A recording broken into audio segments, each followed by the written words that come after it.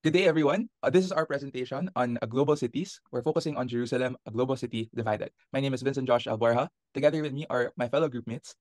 I'm Enrique Angeles, yep. I'm Marco Luis Sidong. I'm Kisha Tan. I'm Kian Fong here. And together we're Group 1, again representing Jerusalem, a global city divided. So just a brief rundown of what we chose as our global city and what is the main problem facing the city. So since the 1940s, the city of Jerusalem has been under siege by a complex array of different nations who have claimed it as their own capital. So this is Israel and Palestine. Both Israel and Palestine maintains that its capital is the city of Jerusalem. However, neither is recognized internationally. Until today, Jerusalem remains one of the most disputed areas in Asia and in the world.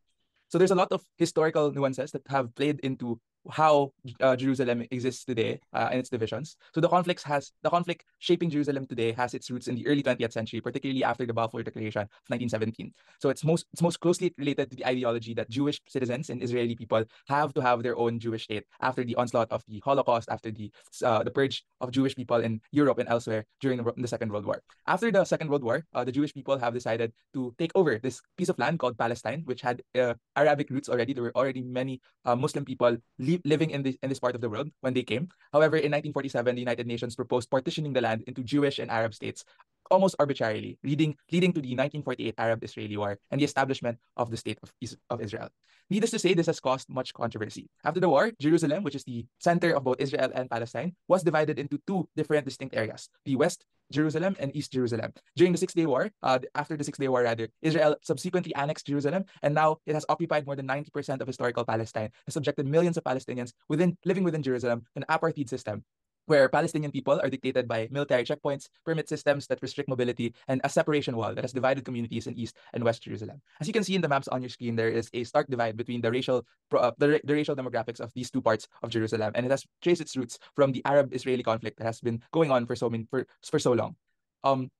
Because of this historical background, we have decided to choose our social issue, which is the duality of Jerusalem, essentially how Jerusalem now is divided into both the West, which is predominantly inhabited by Jewish Israelis, and the East, which is primarily populated by Palestinian Arabs. This division is the center point of all the tensions and accusations of racial discrimination and apartheid in Israel, as Palestinians in East Jerusalem continue to face systemic inequalities, restricted access to resources, and limited political representation compared to their Jewish counterparts in West Jerusalem. These different issues have been marked almost symbolically by a separation wall that divides Jerusalem into two different cities in the same place. And we decided that this is literally and figuratively the conflict of modernity. So just to bring up a fascinating quote from a book by Lemire called Jerusalem, History of a Global City. He says that Jerusalem doesn't belong to itself. In the world, Jerusalem isn't even in Jerusalem anymore. Jerusalem is a global city, a city where the whole world meets periodically to face up, to confront and to size up each other, reflecting how Jerusalem has been the subject of so many conflicts in modern history until today. And yeah, so there are different, as I've said, Jerusalem is the center of conflicts between what modernity should be and what modernity actually feels like for many people. And there are three main different angles into which we've explored this conflict. We call these the conflicts behind the conflict. So handing the floor over to the first member that we'll discuss is Marco. Hello. Okay, so I'll be talking about as what Zen said, inclusivity versus exclusion. Now, just as Zen mentioned, there is a division between the Jewish and also the Palestinian community. Not only that, but Israel and the Jewish community are covering a big portion of the land that Palestine wants to be their own. In the map shown that Zen showed previously, we can see that the Jewish community is slowly trying to regain the power of Palestine by physically building houses and structures to claim their land as theirs. In class, we discussed global cities and nations, and this can be used when examining the definition of nations in the political sense. That nations are political entities with their own governments, laws, and political systems. They have sovereignty over their territories and make decisions that affect the entire country. Not only that, but nations are states with defined geographic borders. Meanwhile, global cities are not political cities in themselves. They usually are part of a bigger political structure, such as a nation or a region, and they're ultimately subject to the laws and governance of the larger political entity. Now, in relation with Jerusalem, it is considered a global city because although there is a border and a clear divide between Jerusalem and Palestine, it is not fully settled in yet. Because of this, it cannot be a true nation as there is not a clear division between Israel and Palestine because they both claim Jerusalem, the entirety of Jerusalem, to be their land. Now, on the topic of inclusive democracy versus racial exclusion, not only that, but with the previously mentioned definition, Israel is a global city trying to act as a nation. They have a democratic government disguised as one of the favorites that favors the Jews, as stated before, the continuous building of the structures to try and claim their land as their own by the government is done by Jerusalem. But if we look and examine this, we can obviously see that this isn't fair for the Palestinian people. Why are the government why is Jerusalem government doing this? It feels unfair for the people who are living in East Jerusalem. This is because Jerusalem prides itself in a more democratic government. It gives a say to it pretends to give a say to everyone who resides in it, which includes Palestine. However, because of the nature of democracy, those in the majority will always be the ones trying to invoke change. This is unfair for the Jewish community. This is unfair because the Jewish community is more than the Arab community. Next slide.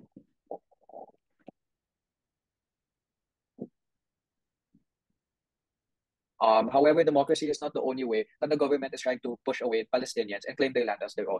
As we all know by now, there are more violent ways that Israel is doing other than building infrastructures, which will be further discussed in the next slides. Thank you for that, Marco. So now I will be talking about the respect for human rights versus the rights to self-defense. So in order to understand what is happening in Palestine, first have to go back to where it all kind of started recently. So on October 7th, 2023, Hamas militants launched rockets and opened fire in a music festival in Israel. More than 260 bodies were found, and many have reported to be missing in what was supposed to be a fun festivity. Soon after, the Prime Minister of Israel, Benjamin Netanyahu, announced that Israel is at war after the Gaza surprise attack. Since then, the spotlight has shifted towards Palestine and Israel. News reports of attacks from both sides, particularly from Israel, have continued to flood the news. In recent reports, Palestinians in Gaza have been enduring weeks of bombing and ground invasion from Israel. These attacks have not stopped, and refugees are given impossibly little time to recover and escape. People all over the world and even the internet are polarized on which state or nation should be rightfully justified. However, we all have to remember that while each day passes by without effective intervention or decisive solution from institutions that are supposed to intervene, thousands of people die on the ground. So, in the self-defense versus human rights aspect, as previously mentioned, Israel and Palestine have already had a very long history of conflict. It has all started since the 20th century. Both nations claim to have a right over the land of Jerusalem with backing from history and geography. In the eyes of Israel, however, they consider their recent attacks on Palestine as mere self-defense against Hamas. Israel has marketed their actions as a way to win or gain victory in the long-standing conflict between them and Palestine. And however, these continuous attacks are not only damaging properties but have also caused severe deaths and trauma among people, innocent people to be exact. The bombings happening in Palestine have been targeted at public infrastructures like hospitals, churches, and schools. These occurrences simply imply that the cost of winning or defending Israel's people is through lethally oppressing Palestinians and subjecting them to their inhumane circumstance right now. So what does this all mean? So although both sides are lobbying or trying to fight for their own welfare, we beg the question whether the measures taken in order to gain this success or peace, as they may say, is still justifiable, considering that these actions have deprived the rights of innocent people. So basing from our previous lessons in social science, we believe that these actions are not justifiable, and certain institutions like the UN should be intervening in these situations. Considering that if we talk about it in a sense of globalism, we have to consider that the interaction between two different states or nations should have some sort of regulation. So that's it for my part. More of that will be discussed in the next subtopic. Thank you for that, Kira. Now we'll talk about sovereignty versus multilateralism, relating it back to social media and pretty much how Israel became so-called the enemy versus the world. So there could be multifaceted reasons why Israel receives significant foreign support, despite massive criticism from journalists and news outlets. There's a prevalent sense of sovereignty in Israel justifying their actions. This divide leads countries to choose sides, despite criticisms of Israel's ongoing conflict with Hamas. Israel has dismissed ongoing criticisms as self-defense. However, questions arise about what even self-defense means after numerous atrocities have been done. And definition, yes, they are practicing sovereignty, but it's gotten to the point where it becomes too excessive. They are not just protecting the Israeli people, but they're painting the Palestinians as the enemy. And it has manifested no room for political discourse, in which sovereignty loses its complete meaning. Such sovereignty is being broken down to pure self-defense, but has led to genocide, and Israelites are all for it. They take back what's supposed to be theirs, and there's no stop for it. Perhaps there's a sense of self-determination amidst the historical background during the 1940s with World War II of the effect of Israelites remains prevalent. But it should not be made as a main point to expressing sovereignty for such mass genocide amongst the Palestinian people. Thus, this definition of sovereignty breeds the ignorance of Israel with its actions. It leads to a much more one-sided political discourse amongst its neighboring countries and even the world. Countries such as Russia, China, and even the USA, major big countries, despite them being a main contributor to Israel deadly self-defense with USA tactics, in essence, it has become such a diplomatic crisis that it has led Israel's self-determination against the whole world.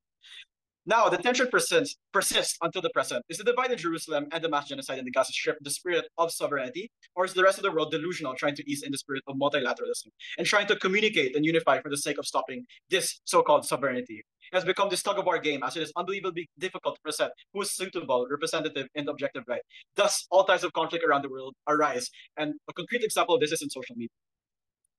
People confining each other's social media identity purely based on their stance, and especially is seen in Israel and Hamas conflict, is indeed a diplomatic crisis. But in the digital modern age, it is nearly quite impossible to find unbiased information that can help support your personal advocacy. News outlets, social media personalities, threads, and even disinformation narratives are scattered across the web. One concrete example in this is a Twitter comment thread that I just saw like literally yesterday. In one post, you can see a user commenting a propaganda image saying Zionism equals ISIS. And once you scroll down, there's two posts after, you see a user posting a video interview of a woman describing terrorist acts done by Hamas. In essence, such divide is inevitable, and this sovereignty versus multilateralism is indeed a back and forth argument. But when a country exercises sovereignty, it opens a path to multilateralism. At the same time, when a country enters multilateral relations, they're exercising their sovereignty to protect their nation. Moving on to the next part. Yes. Thank you, Kian. So, what the last few parts have shown is that Israel, despite framing itself as a bastion of democracy in the Middle East and becoming a liberal democracy in the modern world, it has many contradictions that have subjected its own people, Arab Palestinians and Palestinians alike, to massive atrocities. And these contradictions are the root of it. Looking outside the conflict, however, we see that modernity is also a global problem. And we can also see how the effects of modernity trickle down to other places, especially like the Philippines and Manila. Moving forward, we'll talk about these kinds of parallels and just how better we can resolve these conflicts moving forward in the future. So I'll hand the floor over to Jay. Okay, so it's important to know that these ongoing issues and conflicts within and concerning Israel should not be ignored. But drawing closer to the heart of the issue, we see it becomes a matter of perceived neglect and identity. So not strictly limited to the identity of the people, but more on to the land that they live on. We see a similar case with the Moro or Bangsamoro people of Mindanao. They have inhabited the southern regions of the archipelago for centuries, their communities predating even the arrival of the Spaniards and their attempts at evangelization. Now, having remained a predominantly Muslim religion naturally isolated the community from the rest of the Christian country. However, the conflict in Mindanao is not typically characterized by Christians trying to quote-unquote reclaim land from Muslims. Instead, it has been more about the grievances their differences have created concerning historical injustices, marginalization, cultural differences, and the desire for self-governance and recognition from the predominantly Christian central government. Within the past century, there have been at least 3 notable events that have further reinforced the Moro people's quest for independence, all of which relate in some shape or form to oppression and the unjust loss of life.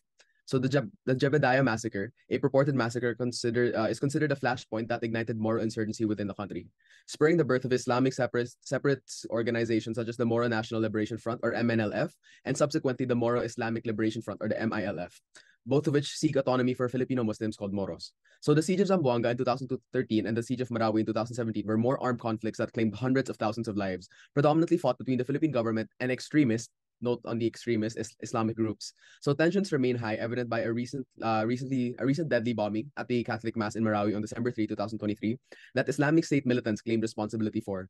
President Ferdinand Marcos Jr. condemned the attack. Now, given the size of the affairs in both the Israeli-Palestine conflict and the Mindanao conflict, receiving international attention and involvement was inevitable. Both have been focal points for international diplomacy and peace negotiation for decades. Now, these are a handful of similarities between the long-fought and unfortunate situations between the two-sided cases, such as arguments for historical roots, religion, and most importantly, political autonomy, self-determination, and international involvement. Modernity's dominant characteristics such as globalization and information exchange, modern nation state and information exchange, modern warfare and technology, and international law have undoubtedly exacerbated this issue. By examining the shared characteristics and lessons learned from both conflicts, we can contribute to a more nuanced understanding and work towards sustainable resolutions. These are resolutions we're prepared to propose. Zen?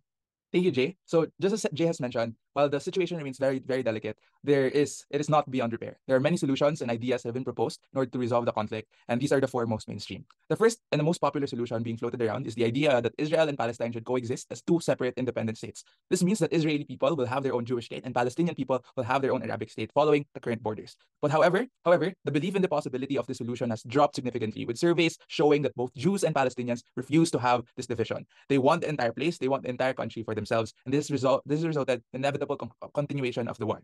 Because of this, the second solution proposed by many stakeholders, such as foreign leaders, in this case, Muammar Gaddafi, the leader of Libya before, proposed that Israel and Palestine should just be one country. This is called the one-state solution, which would merge Israel, the West Bank, and the Gaza Strip into one big country.